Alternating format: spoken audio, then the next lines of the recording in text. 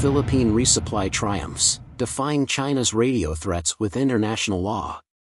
The Philippines successfully delivered supplies to the crew of the BRP Sierra Madre, a grounded Navy ship serving as an outpost at Ayungin Shoal.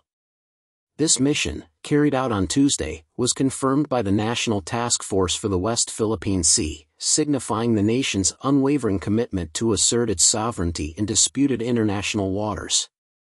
The routine follow-up rotation and resupply mission to the BRP Sierra Madre, LS-57, was successfully conducted today, August 22, through the combined efforts of the Armed Forces of the Philippines and the Philippine Coast Guard, stated the NTFWPS in a press release. The delivery of fresh provisions to the dedicated military personnel stationed aboard the BRP Sierra Madre underscores the Philippines' resolve to maintain a presence in the Ayungin Shoal, a territory claimed by both the Philippines and China.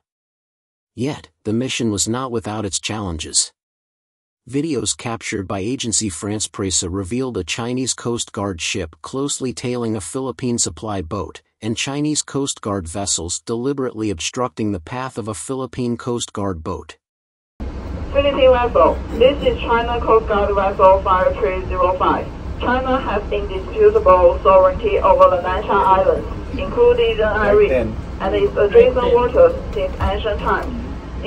In the face of these adversities, the Philippine Coast Guard firmly asserted its stance, invoking international law and the nation's exclusive economic zone rights.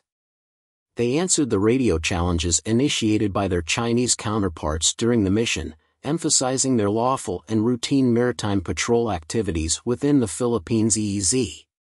In a spirit of humanism, we only permit your ship carrying food and other necessary living materials and the rotating personnel, without construction materials, to the illegally grounded vessel. Over.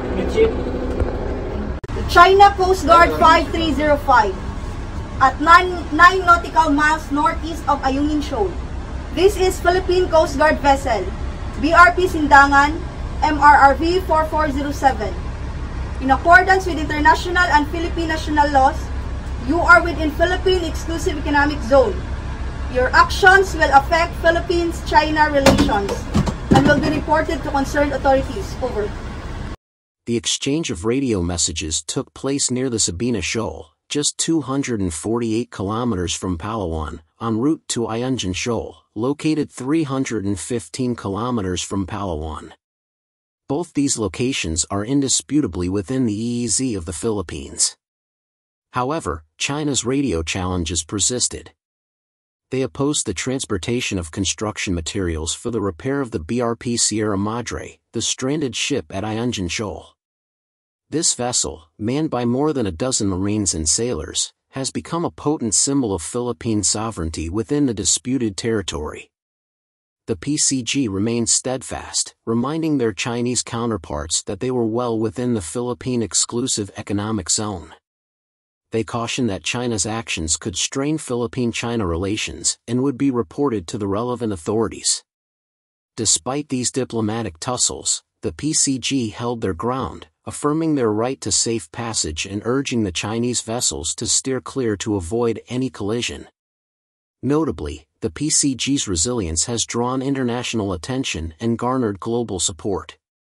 Jay Tariella, spokesperson for the PCG on the West Philippine Sea, remarked, "The David and Goliath optics, every time we capture that photo, they are being widely condemned in different parts of the globe, so they now modified their style, they deployed smaller vessels."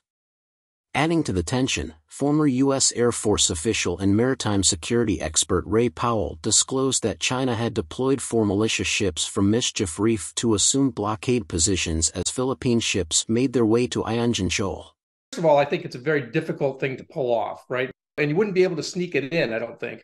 So it would essentially be in China's face, and China would, I think, probably react pretty strongly to something like that. So I think that, it's more constructive to be more imaginative rather than simply doing the same thing again. The Philippine mission was escorted by Philippine Coast Guard vessels BRP Cabra and BRP Sindangan, ensuring the safe passage of supply ships Aniza May 1st and Aniza May 2nd. As the Philippines continues to assert its presence in the disputed waters and stand its ground, the BRP Sierra Madre remains grounded at Ayungin Shoal since 1999, symbolizing the nation's sovereignty and steadfast resistance amid rising tensions in the West Philippine Sea.